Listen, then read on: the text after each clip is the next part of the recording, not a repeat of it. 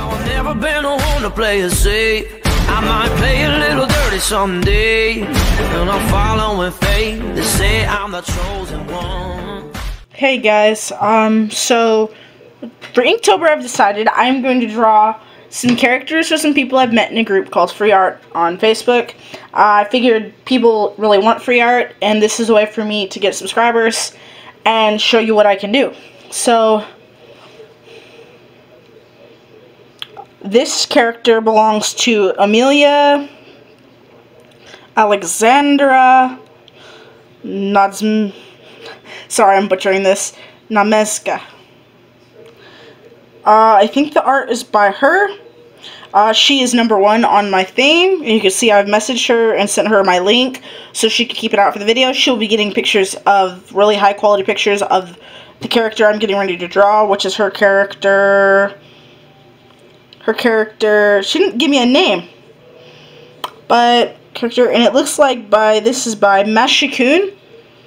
Seems to be the artist. Sorry, that's my mom. So this is the character we're going to be drawing.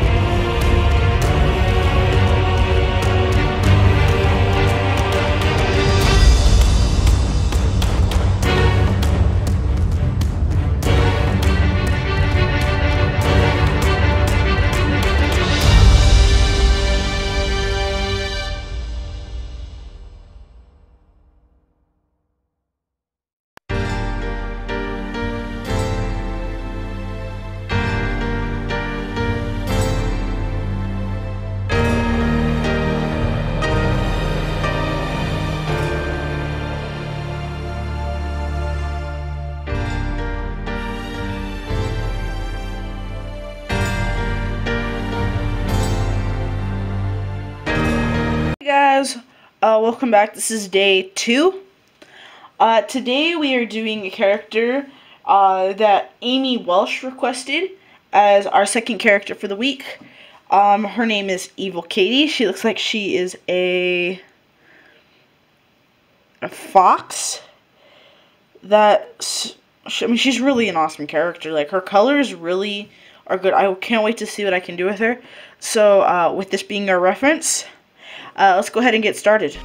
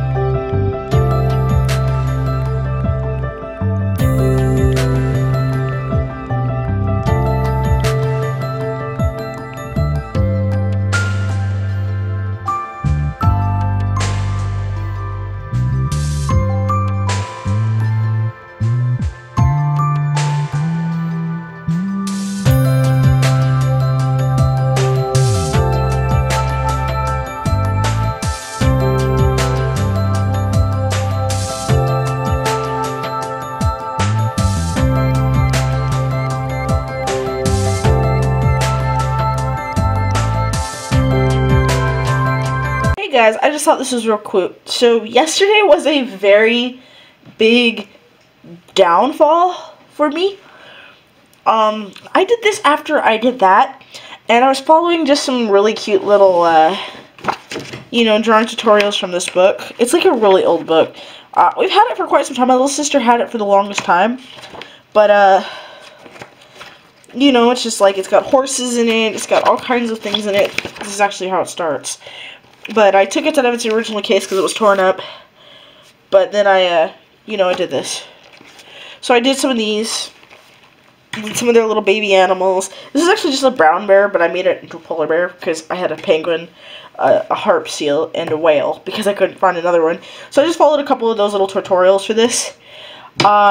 So yesterday I filmed the sketch, and then I started filming the painting of the second character.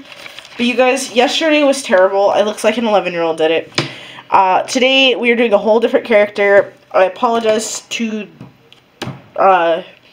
Amy Walsh, whose character this is, by the way.